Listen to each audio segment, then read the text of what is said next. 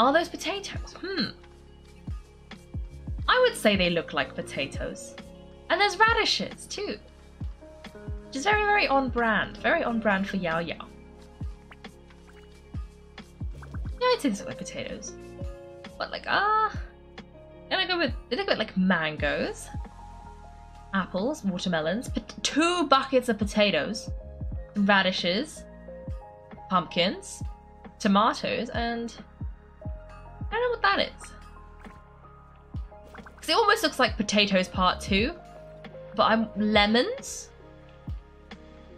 Lemons. Oh, that looks so. That didn't used to be there. That used to be like the bit you couldn't see. There probably used to be a generic mountain there, but now you can see Chinyu Vale, and you can also see the difference in green. Like this grass is a very yellow green. That's a very green, like blue green, and it's just so pretty. I'm gonna poke it. An elegantly assembled mysterious mechanism. For some reason, it is hard to keep your eyes off of it. It appears to be one of Cloudrotina's new inventions, but it's hard to tell what it could be used for. It is quite pretty. It's like... I bet it's a music box. It looks a bit like a music box. A little handle and everything. One is simply a mere mortal passerby. Oh, that's such a look of fondness. Aww. Seems she's not buying it. Can't you saw right through her. Why is she staring at Xian Yun? Is this like some secret backstory? Granny, why don't you take a seat? Come on, it's not polite to stare. Have we met before? No. No? That was a very suspicious no. What would you like to eat, Granny? I can order for you. I want braised earthworms. They always pop up out of the ground after a rainstorm. That sounds like a bird thing to say. Are we sure she's not secretly an Adeptus? Or a bird that turned into a human or something? Approximately how much more would one need to afford a comfortable life in the harbour, not unlike the one that you yourself lead? Oh, I think she's lonely. I think she's moving in. Whoa! Oh, that's such a weird... Oh. She misses her kids. Well, one time when I was a little kid, I saw a pure white illuminated crane. A crane, you say? A white one? I had a super high fever and Granny wasn't around. I was feeling all icky and gross, but then a snowy white crane flew down from the sky. She put me on her back and flew me to a cool Adeptus house and fed me some sort of magic potion. When I woke up, I was already back in my bed and my fever was gone. I really wanted to thank her, but I was too sleepy to stay awake, so I never got the chance. I just kind of wanted to ask if maybe any of you have ever met an Adeptus like that. Ciao! I don't know why I didn't expect that. We're in Wangshu Inn and with an Adeptus. We're just meeting all the Adepti today, aren't we? Who else are we going to meet? Whoa, Xiao, what are you doing here? All of a sudden you scared the living daylights out of Paimon. I sensed the non-human presence and decided to come take a look.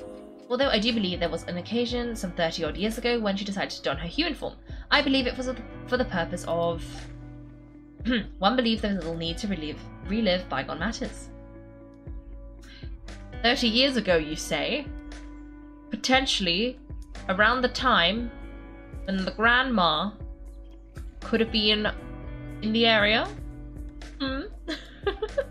Granny, are you okay? Back then at this place, After this conversation should end here, I shall take my leave now. Should you encounter any trouble, you need only call my name. However, given you are travelling with Cloudrotina, I trust you are in good hands.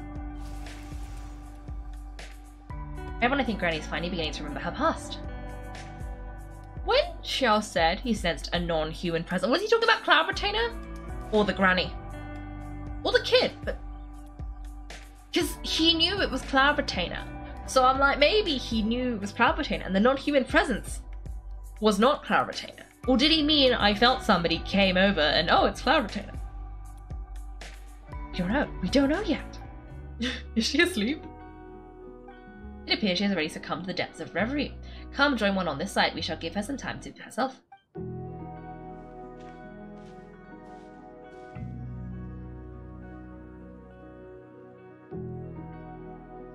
The drought is over, but why do you look like you want to cry?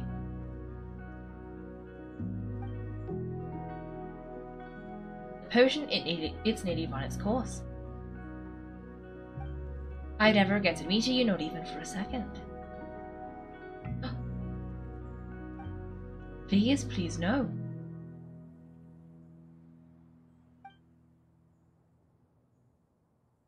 What? Have you forgotten?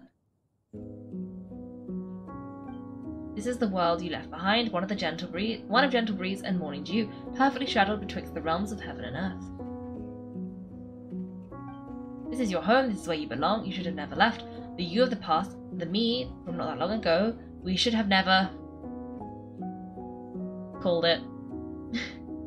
We should have never...